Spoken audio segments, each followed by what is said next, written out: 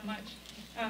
Chairwoman Pramila Jayapal has gotten a lot of attention for the role that she's played in these negotiations over Build Back Better, and I think for a lot of people outside of Washington, they wouldn't have known her name a couple of months ago, but she's impressed a lot of people.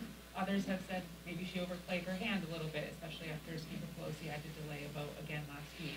Could you just comment on the role that she's played and what she's brought to these negotiations?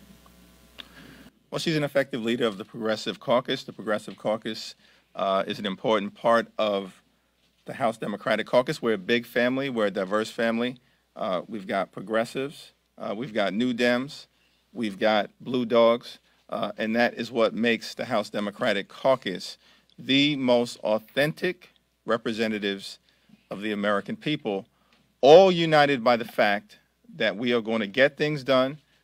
We're going to cut taxes for families with children. We're going to create millions of good-paying jobs.